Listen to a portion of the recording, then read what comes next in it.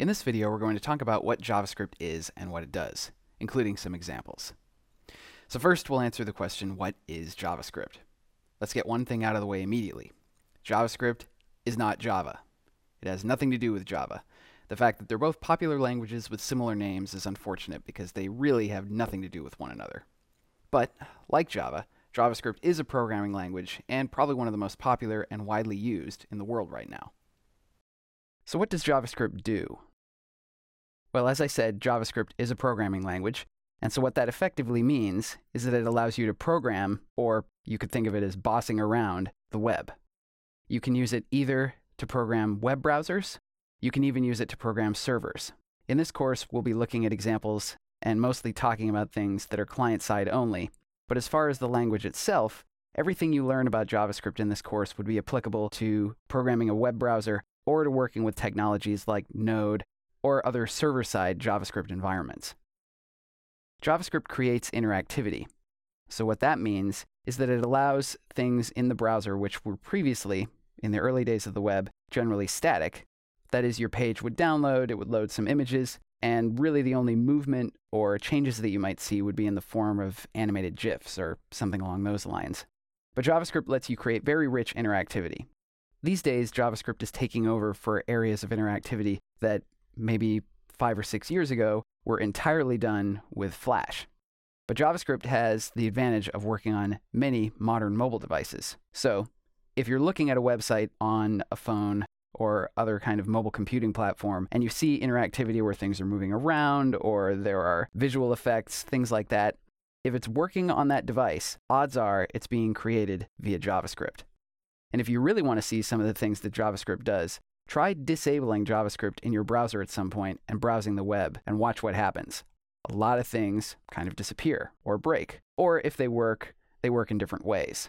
Ideally, websites would be built so that JavaScript is not required because there are a lot of environments where it does not work. That's a technique that we call progressive enhancement. But you will certainly see on a lot of modern websites things that just absolutely do not work and are completely inaccessible with JavaScript turned off. So let's take a look at a few examples. So here we are on Video to Brain's English Twitter page. JavaScript is all over the place on Twitter. We have some simple things like being able to expand a tweet like this to see retweets. That's done in JavaScript. This sign-in box is disclosed using JavaScript. If we scroll down the page a little ways, get to a certain point, and more tweets load automatically, that's also done using JavaScript. And things like this where we can expand a tweet and even pull in a photo.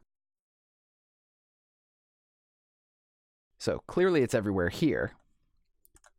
Likewise, on the Video to Brain homepage, this slideshow,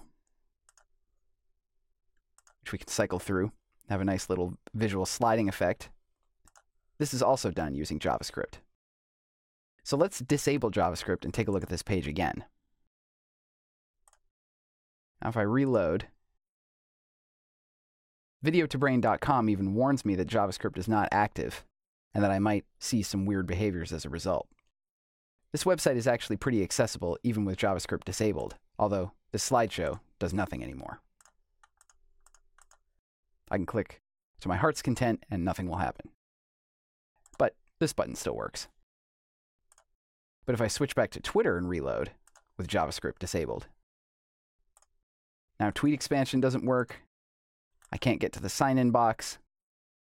I still have a sign up box over here. And various other components still work. But this infinite scroller will stay here and spin forever.